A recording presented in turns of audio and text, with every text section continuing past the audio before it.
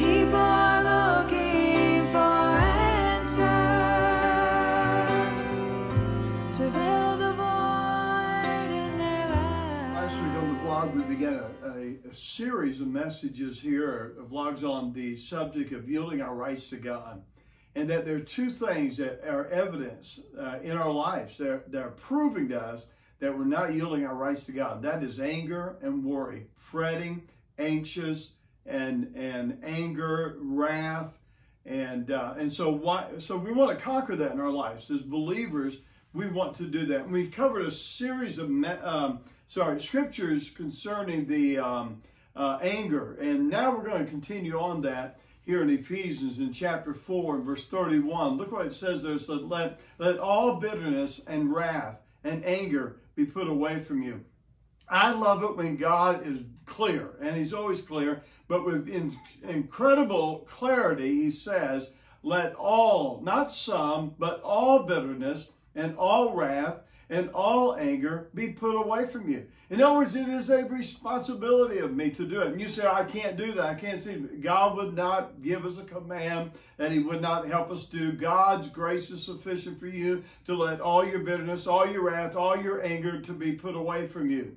In Colossians chapter 3 and verse 8, the Bible says, but now ye also put off these.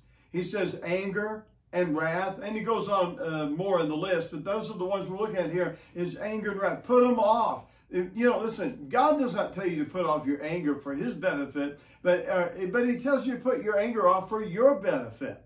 Listen, anger is the opposite of meekness.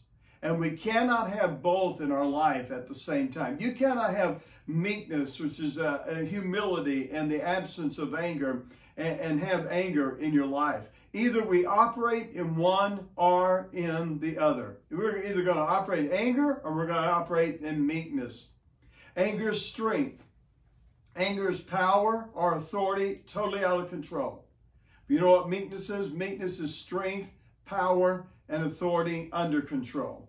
And so ponder that right there. I want to repeat that. Anger is strength, power, and authority out of control.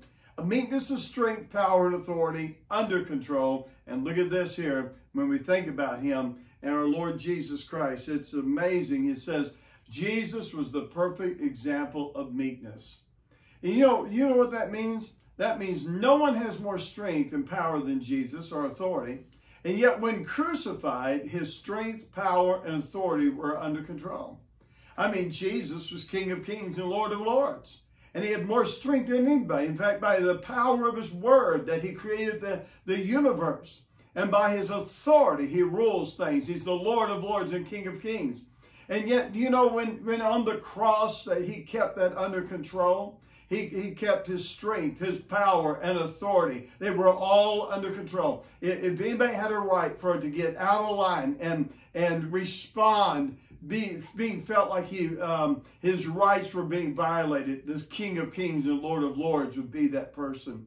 And so, as we continue this study on yielding our rights to God, let's ask God to help us walk in meekness. Let's ask God to help us lay aside anger and wrath. And let's ask God to clothe us with meekness and humility. And we'll take up here next week. People are looking for answers.